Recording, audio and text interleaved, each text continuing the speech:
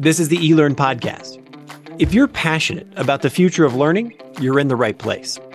The expert guests on this show provide insights into the latest strategies, practices, and technologies for creating killer online learning outcomes. My name's Ladek, and I'm your host from OpenLMS. The eLearn podcast is sponsored by eLearn Magazine, your go-to resource for all things online learning.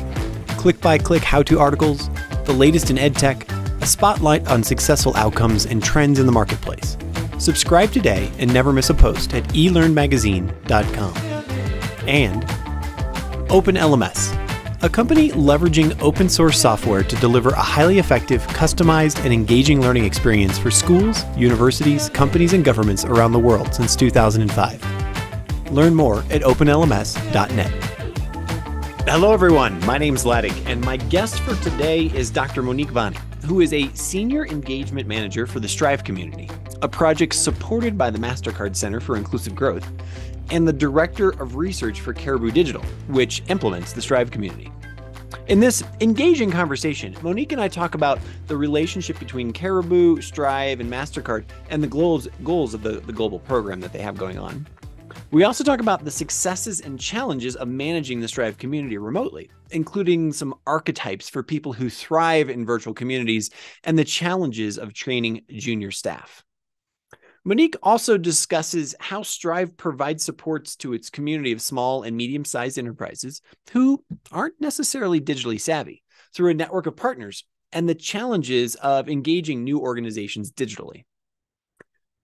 Monique also provides examples of best and worst case implementation of remote training provided to partners. And there's a shout out to TechnoServe for some great design learning content that she calls out.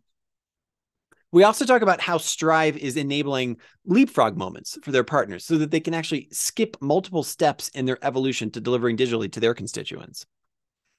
We then move on to talking about the importance of agility in innovation and growing when with funding sources and partners are more institutional or rigid. So, government funding partners or, maybe older funding partners, and why there might be a real generational issue that needs to be addressed when it comes to the humans that you're dealing with.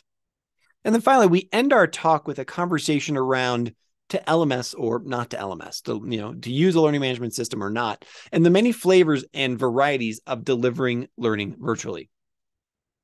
And remember, we record this podcast live so that we can interact with you, our listeners, in real time. So if you'd like to join the fun every week on LinkedIn or Facebook or YouTube, just come over to elearnmagazine.com and subscribe. Now, I give you Monique. Dr. Monique Vanni right now. How are you today? Hi, nice to meet you. Nice to meet you as well. Good. Where are you sitting? I'm sitting in my living room behind this gallery wall, which I think looks cool for. I see David Bowie. I can't see much else though. What else is back there? We've got some fine art photography, some posters, some paintings, a bit of everything. Fantastic. Nice. So I'm based in São Paulo, Brazil. Okay. Beautiful sunny day over here. Wonderful. And I'm coming from Mexico City, Mexico. Oh, amazing. I lived in Mexico City.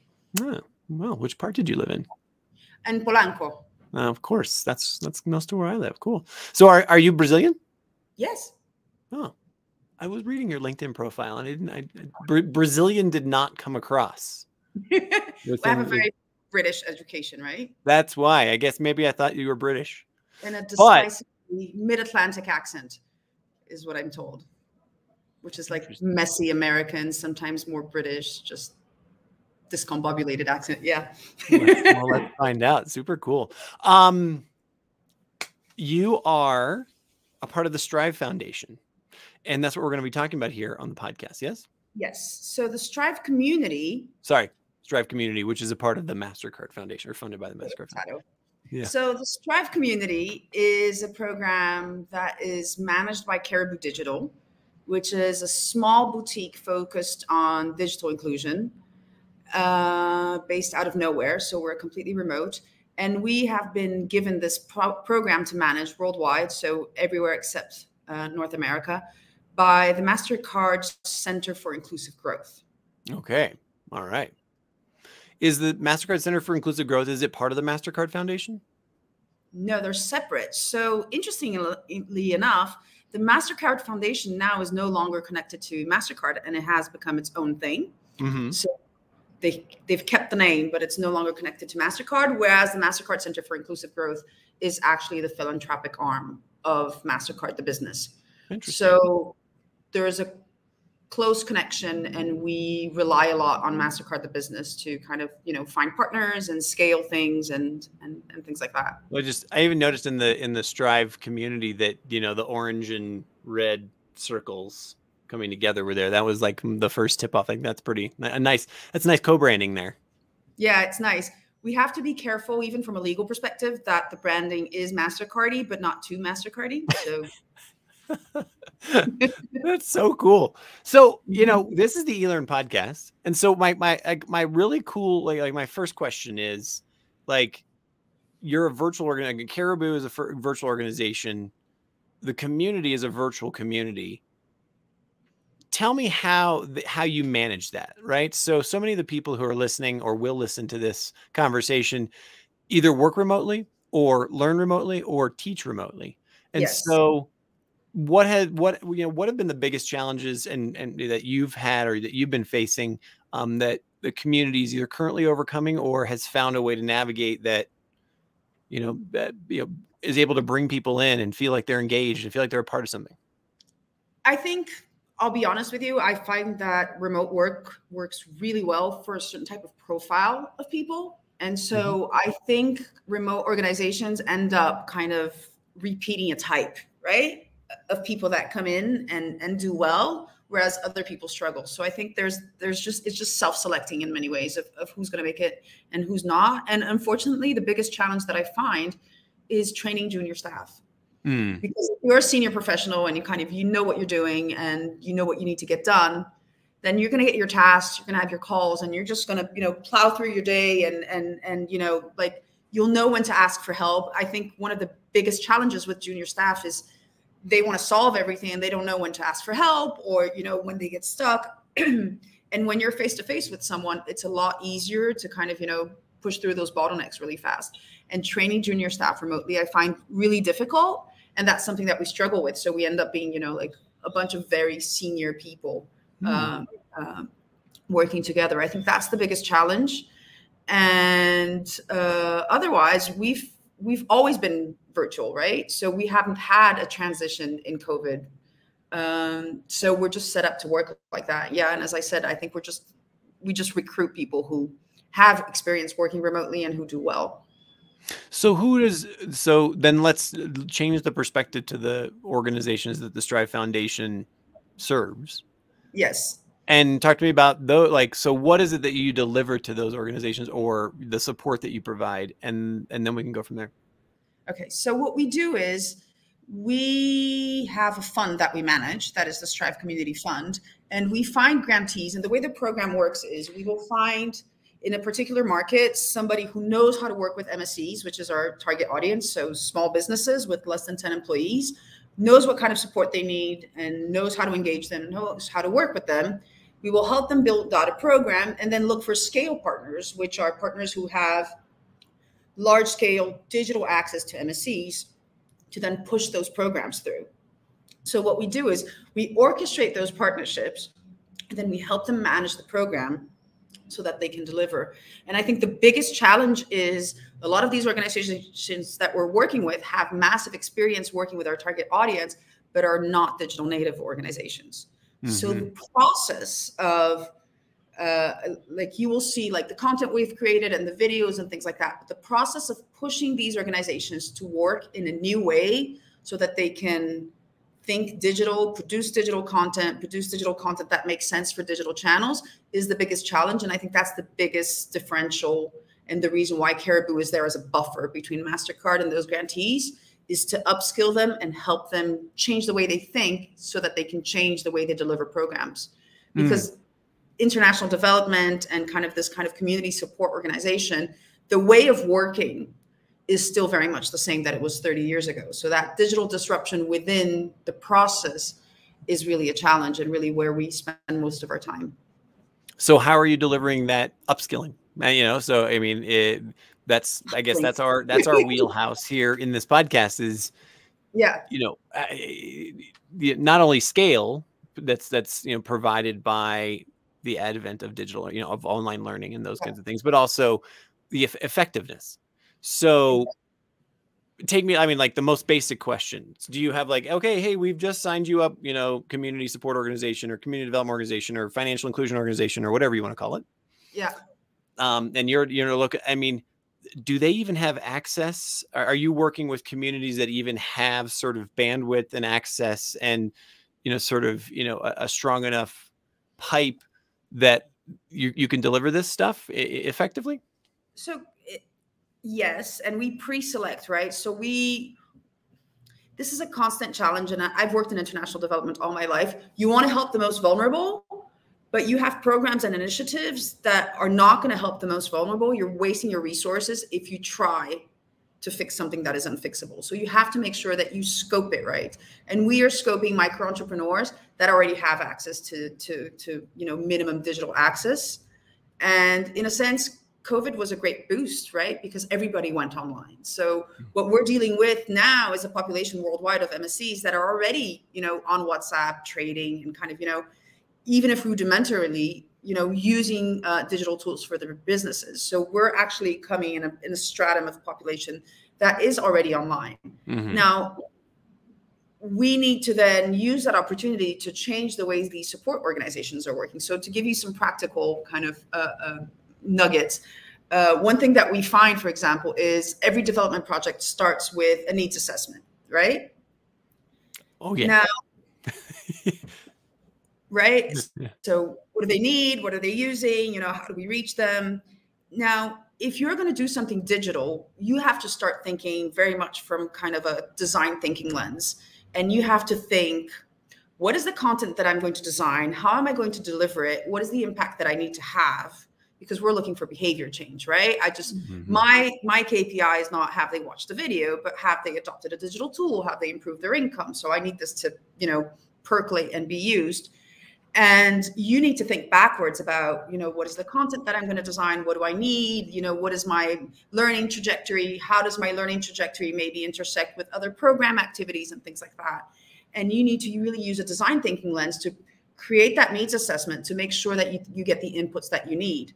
And so already, perhaps the most overarching theme that we get across our programs, and we're working in every continent with a variety of grantees, is that the needs assessment is a struggle for everyone because it's already a completely different way of doing things. Because I need to know, how long does that video need to be? Do you have, does the video need to come to you through an LMS? Do you need to be able to download it where you have Wi-Fi so that you can watch it later?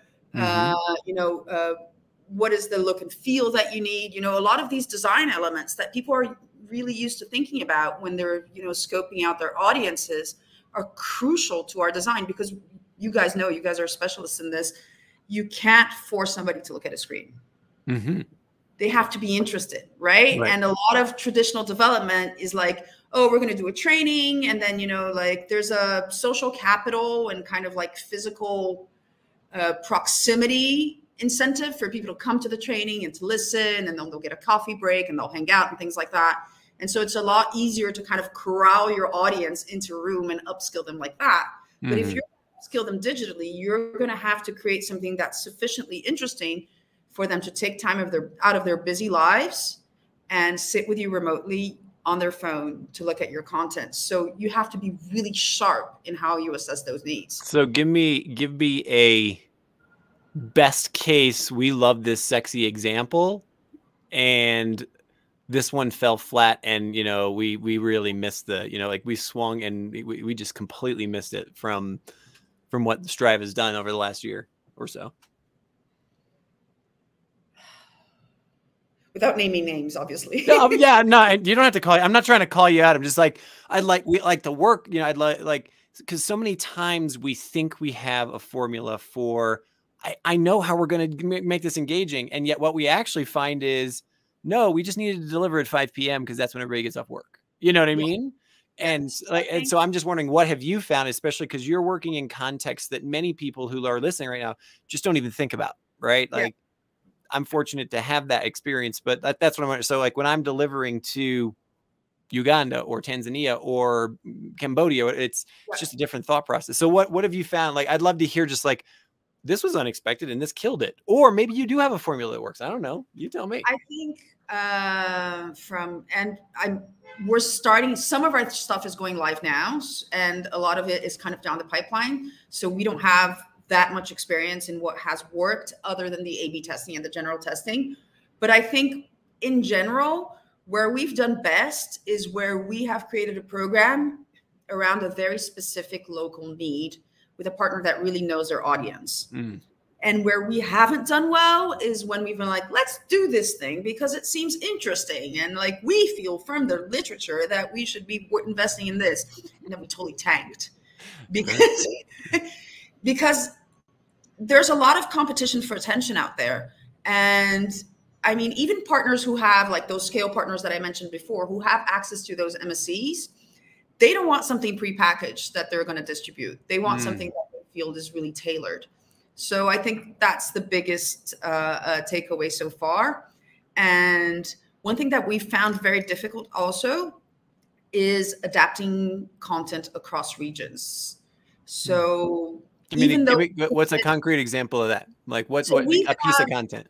So we have a really, really good e-commerce toolkit that was created for us by TechnoServe, which is an amazing partner they have. If you look at our blog, that's a really good resource for people to look at, is how they design the content, and their whole A/B testing strategy is really well described in there. I think that's a really worthwhile piece of work to look at. They did an amazing job. And they created characters that we thought are, very kind of global looking. And I have trouble getting my Southeast Asia counterpart to adopt that content because she feels like, well, this guy looks a bit too Indian. He doesn't look Southeast Asian enough. Are people going to be into it? So, yeah, I mean, you have to be really sharp with virtual content if you're, trying to gain some bandwidth on people's days. That's what we found. So a lot of times we have to reshoot some videos and things like that to make sure that we get somebody that people identify with on the screen.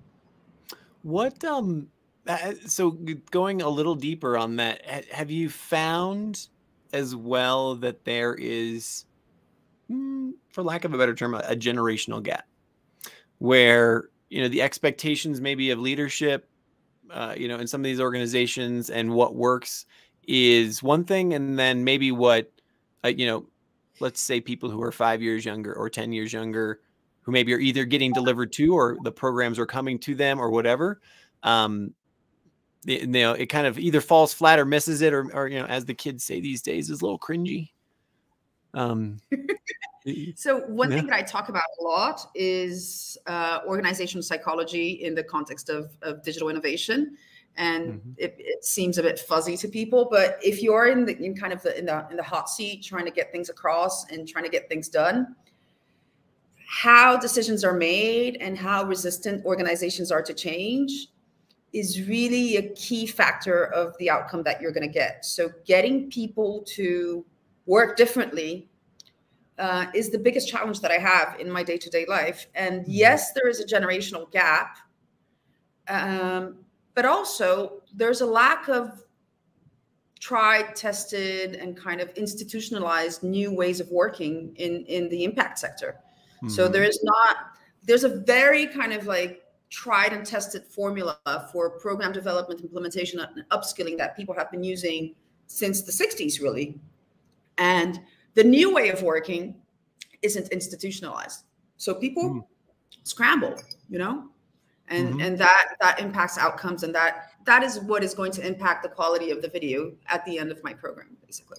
So do you have one of the things that I found quite a bit in my career in international development was there are leapfrog moments, right? So and that sounds kind of like what you're describing right here. And so what have you witnessed those, or are you trying to enable those, of maybe be a catalyst for those, where it's like, look, we don't have to go step by step. We can actually go from A to F.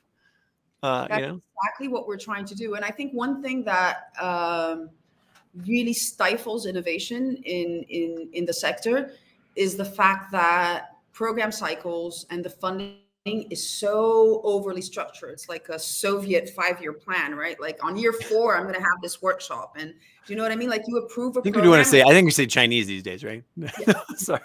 I'm old.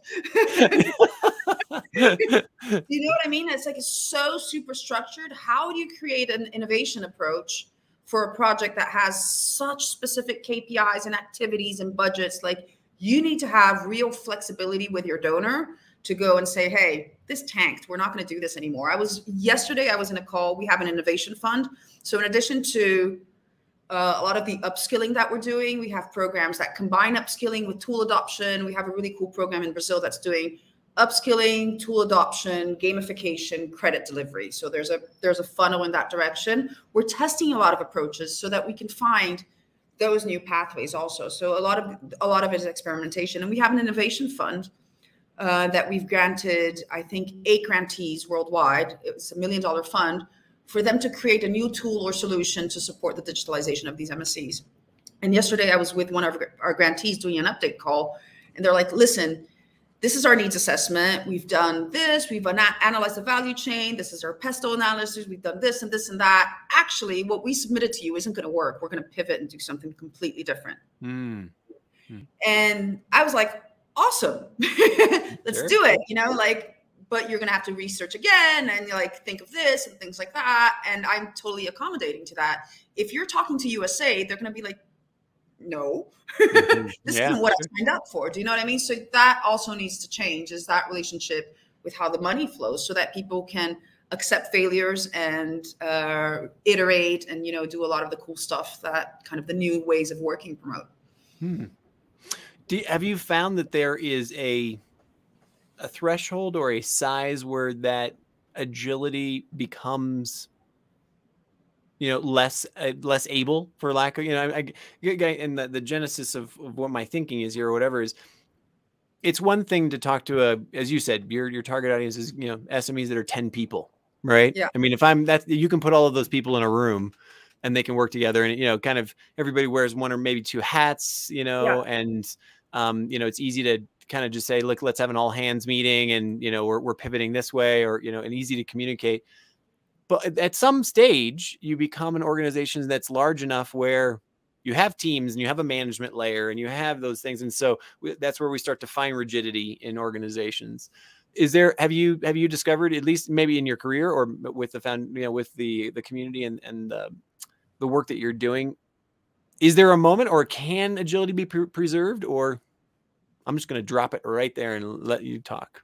I think agility can be preserved. I've just finished a program at MIT that's an innovation program. We've talked about this a lot.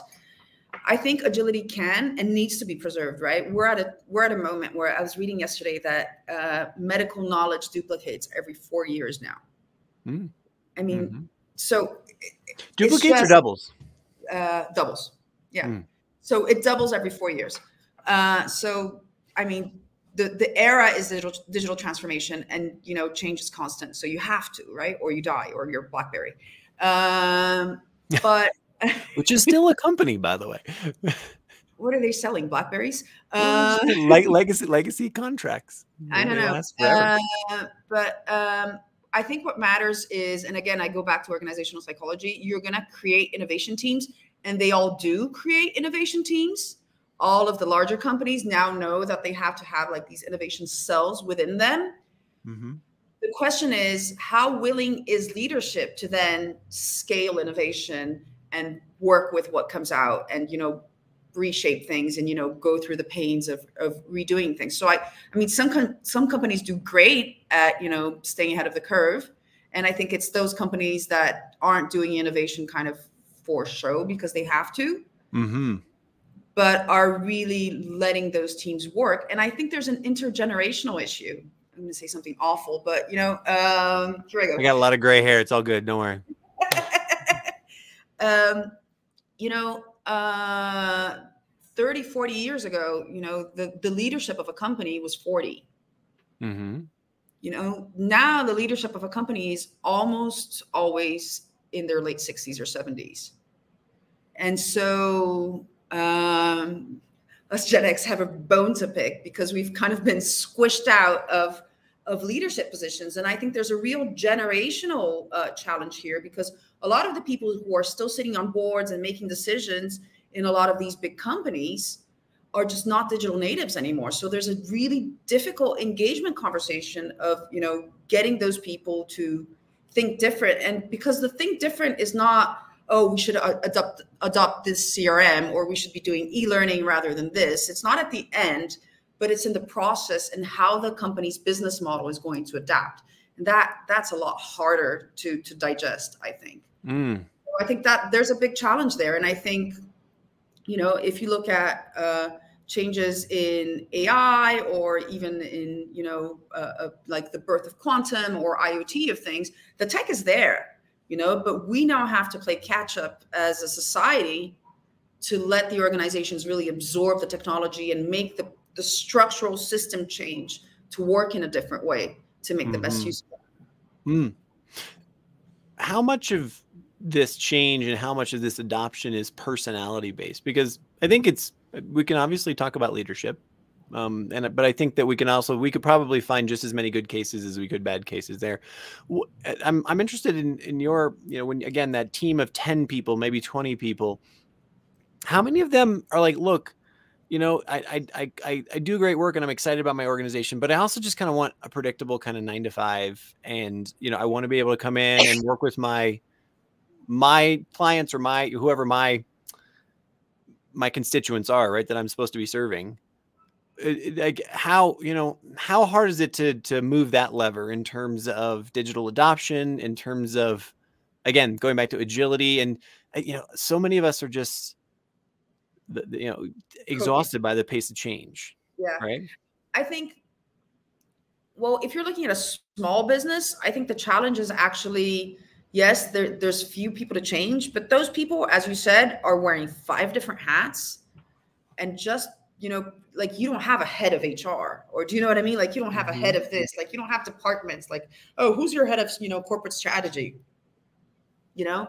So they're very much reactive businesses. They're just, you know, plowing through and trying to grow, which is why the Strive community pays so much attention to, you know, what the upskilling content needs to look like and how to deliver it and things like that, because that guy is not going to go through, you know, 51-hour modules on business strategy. He wants a 3-minute video on how to use, you know, like a bookkeeping app. Do you know what I mean? So those guys are time crunched and reacting. So it is really hard, I think, in a small organization.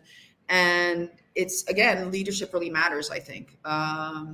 So you have to be able to inspire. And I think if you're looking at slightly bigger organizations, there's a really big challenge, which is when you change the way you work, you change the type of human resources that you use. So for example, when I worked at my previous job, which was a rural development focused organization, we worked with a lot of cooperatives and associations and things like that. And for example, a lot of the field officers, a lot of their job is collecting data and providing training. If that's going to be done digitally now, they're not into it because they feel like they're going to lose their job.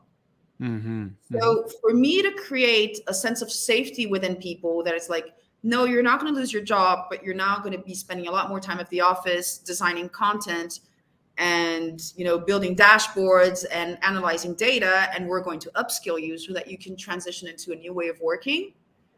That takes time.